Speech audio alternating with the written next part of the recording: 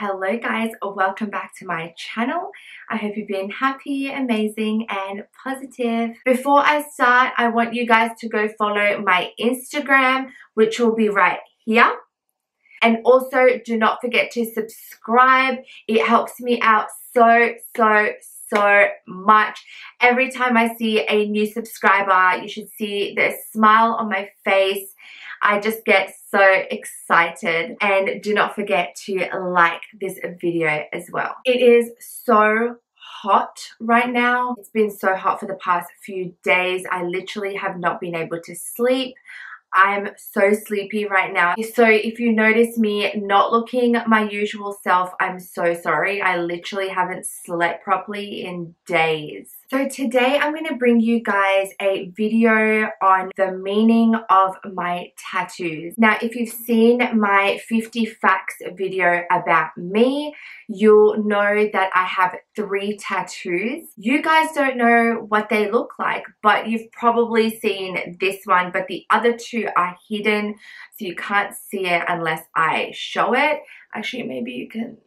I think you can see like a little outline. I'll take some photos and put it up here for you guys to see properly. So let's get into it. So my first tattoo, I'll go with the obvious, which is this one on my wrist. So I am an Aries. I was born on March 25th. When I was about, I think I was 18 or 19, I decided to get a tattoo on my wrist of my sign. To be honest, like, I like it, but I wish it was more like, you know, nice sort of artwork. I'm kind of getting over just the one symbol.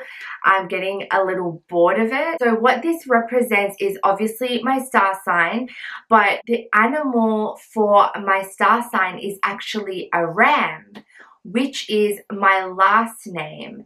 So that is one main reason why I got this tattoo on my wrist, because, you know, one day I may get married and my last name will change. So at least I've sort of got this here to remind me, not to remind me, like I'm not going to remember my maiden name, but it's just always going to be with me. I actually got this tattoo when I was with my ex-boyfriend. So, you know, sometimes it does remind me of that relationship. So, you know, eventually I think I'm going to change it into some like beautiful artwork that someone can probably design for me, because I'm getting, like I said, just really bored of it. And I just don't want something there that reminds me of my ex. You know, that relationship was not a very good relationship. So I want to look at my tattoo and really think like about good things, not so much the negative. But sometimes I do forget that it's there because it is on my wrist. So it's only when like I catch myself in the mirror or something, or if I'm like really looking down at my hands, I'll notice it. But most of the time I do sort of tend to forget that it's there. But I'm kind of glad that I got, you know, just this. Now I can change it into something beautiful. Otherwise, if I already had it as something beautiful, I would sort of have no choice but to leave it there. And it always reminds me of that time in my life. So the second tattoo that I got is on my back, just behind my shoulder, which says, "The greatest prayer is patience." I actually saw this quote on Tumblr one day on Janae Aiko's page. And as soon as I saw that, I was like, whoa, yes.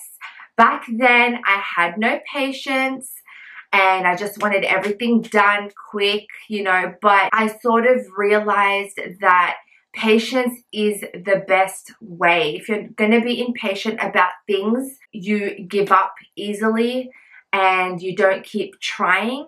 If you have patience, you will keep going, and you know deep down that if you keep doing what you love, the results will pay off. It's just like with anything, whether you're trying to lose weight, you're not going to drop 10 kilos in the first week. You'd be silly to think that. An impatient person would expect that, and if they don't see results, they just give up and they think that they're not seeing results, so what's the point? You know, good things take time. Things take time. That's what I really needed to remind myself back then, and I feel like now I've got a lot more patience with the big stuff. Little things I'm still working on, you know, but the big things, the things that really, really matter, I feel like I do have a lot more patience and a lot more understanding that, yes, you know, I'm not going to get what I want like that. You've got to work for it, and you've got to wait. You've got to really make sure you don't give up. Otherwise, what's the point? You know, impatience is actually a very, very toxic sort of emotion, or I don't know if you would call it an emotion. I don't know what you would call it, but it is actually really, really toxic, especially because it causes unnecessary frustration. And that's the type of person I used to be. I was actually a very angry and very frustrated person. I had very, very low tolerance with things. And now I just feel like I'm very different to that, in a sense that I don't get as angry as I used to. I really feel like this quote has really changed my life and really made an amazing impact. My third tattoo is on the side of my tummy, on my ribs, I guess you would say. This one I feel like hurt the most because it was like hitting onto the bone, but it was also ticklish at the same time. I really don't know how to explain it. It was definitely an experience because I'm very ticklish. So pain and the feeling of being tickled is like the worst two feelings combined. This tattoo here says, love yourself.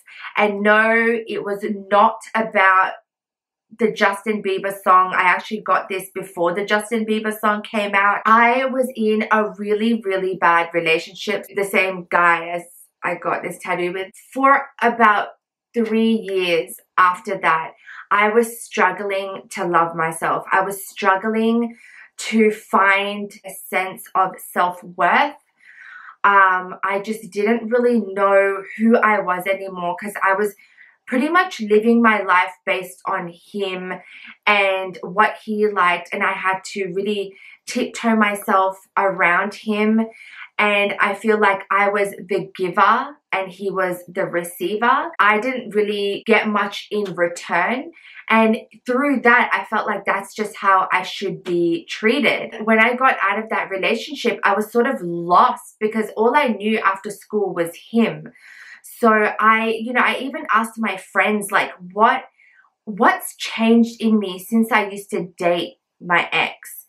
And they said, like, you know, you're not as happy as you used to be. You're not as outgoing. You don't talk as much. You're not as passionate about things. And I wrote all of this down. My friends told me like what I was back before the relationship and what I was just as I was with him. And I was so shocked at what had happened to me, you know. So yeah, for not 3 years, maybe 2.5 years, I was searching for myself. I was on this journey of trying to figure myself out and figure out how I deserve to be treated and what I should value within myself.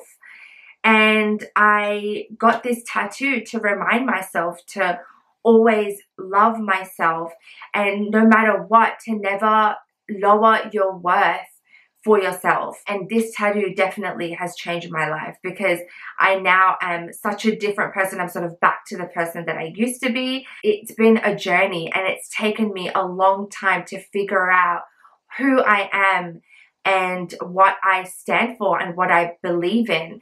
And I believe that I'm always going to be on this path. I feel like everyone would be on a path to constantly loving themselves. I know what it feels like to be in a really, really dark place with yourself, and you just don't know what to do anymore. So I'm really grateful that I got this tattoo, because every time I look at myself in the mirror, I see it, and it reminds me, it's a constant reminder every single day to love myself and to always put myself first.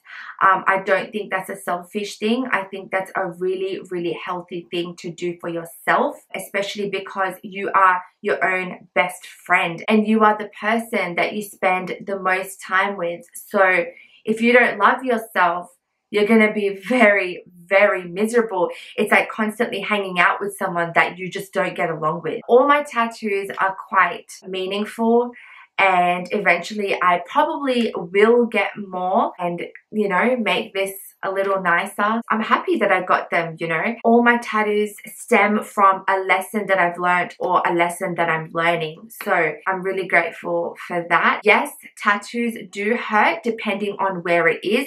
This one didn't hurt as much. I think it was more the fear of a needle constantly going into you. That was the scariest part, but it didn't actually really hurt. The annoying part of it is after, when your tattoo starts healing and it becomes really itchy. I don't know if you've got a tattoo, but it becomes really, really itchy and you can't scratch it because it's gonna ruin it. So it's just like the worst feeling. I would just like tap it like that to sort of calm it down.